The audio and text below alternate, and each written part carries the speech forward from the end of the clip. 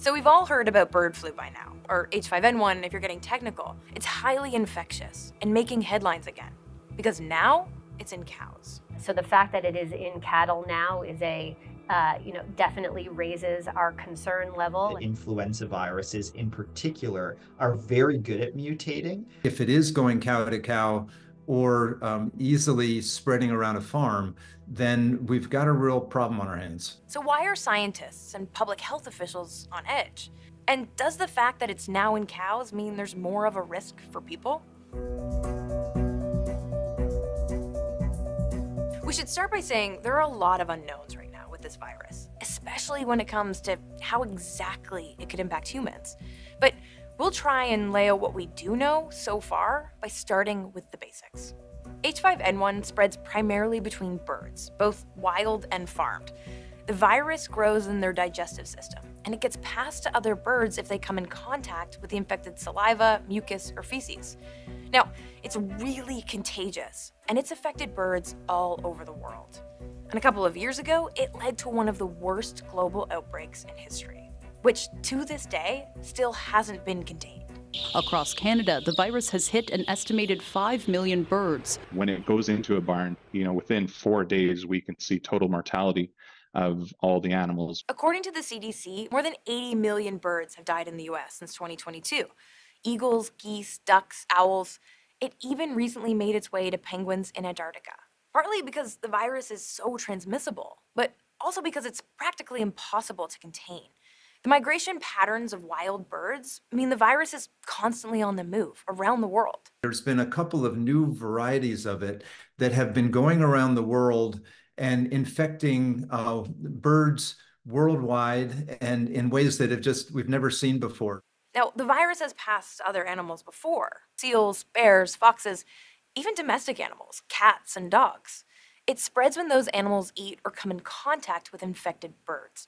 Last summer, the World Health Organization warned about an alarming rise in mammalian cases. Avian flu, as it's more formally known, has been spreading among more animal species over the last 4 years in a handful of countries. Over 200,000 seals and sea lions have died in South America alone. But this latest spread is believed to be a first. Scientists have identified the mysterious illness affecting Texas dairy cows as bird flu. It's not entirely clear how the virus passed to cattle. They weren't known to be susceptible before now. Experts think that maybe the cow's water could have been contaminated by feces or saliva from infected birds. The whole idea of influenza from a bird being found in a cow is really a new concept, and we're just not used to thinking about cattle and livestock being the group at risk for avian influenza. The good news is it seems to be affecting cows differently than birds. The symptoms have actually been pretty mild, and so far, they aren't dying from the disease. At this point in time, there will be no call for any kind of a quarantines or any kind of a depopulation in our ruminant and our cattle populations. But it's spreading fast. Already, more than a dozen herds in several states have been affected, and more are being tested. We're really trying to understand why so many cow herds have been found to have influenza in a very short period of time. And if it's confirmed, as suspected, that it's now spreading from cow to cow and not just bird to cow, well, that's where things get risky. One of the top questions for a lot of people right now is about milk. Because yes, H5N1 has been detected in raw milk in some US states. It's unclear how dangerous it would be if you actually drank that milk, but public health experts say as long as you're buying pasteurized dairy products, there should be no issue. The pasteurization process does inactivate the virus. We know that, so we shouldn't be, as a baseline, people shouldn't be drinking unpasteurized milk because of other potential infectious diseases that they could catch from unpasteurized milk. This is just one more reason not to drink unpasteurized milk. The most obvious risk to humans right now is direct exposure. As soon as I heard that it was crossing into cows, into dairy cows, it's like, oh boy, that's my industry, and I know there's going to be some fallout. US officials have now confirmed the first suspected case of cow-to-human transmission in Texas. According to the CDC, the patient's only reported symptom was conjunctivitis, so pink eye, basically.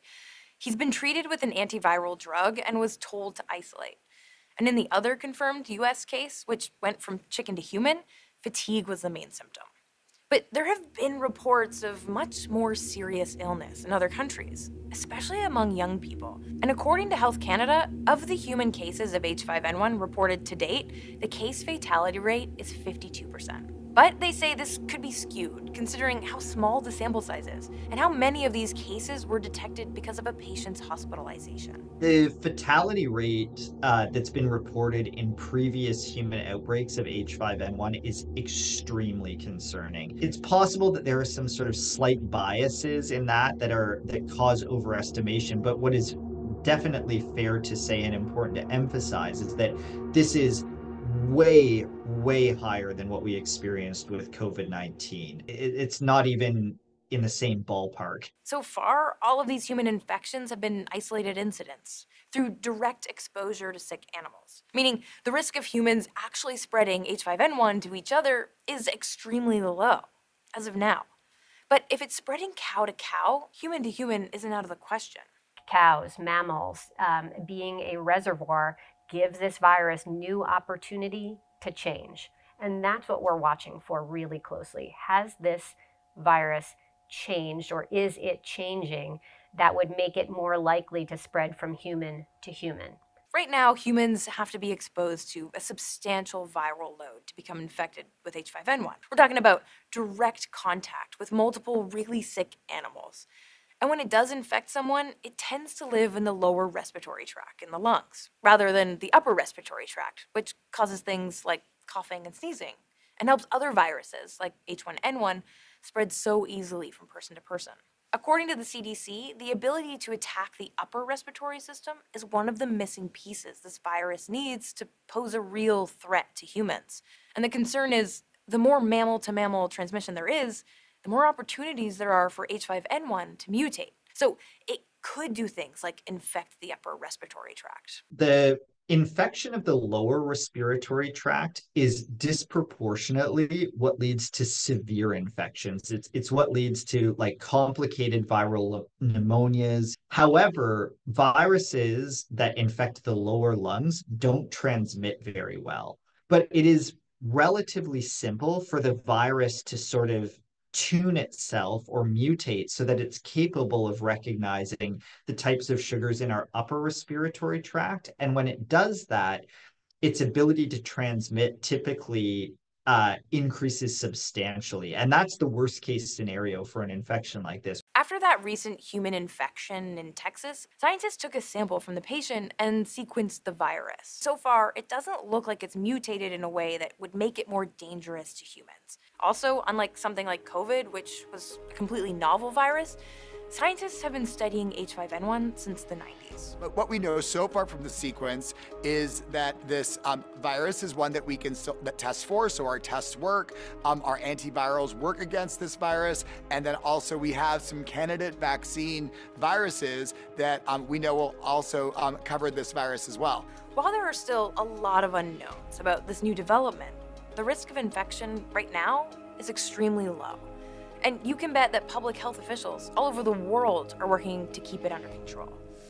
In the meantime, maybe stay away from raw milk.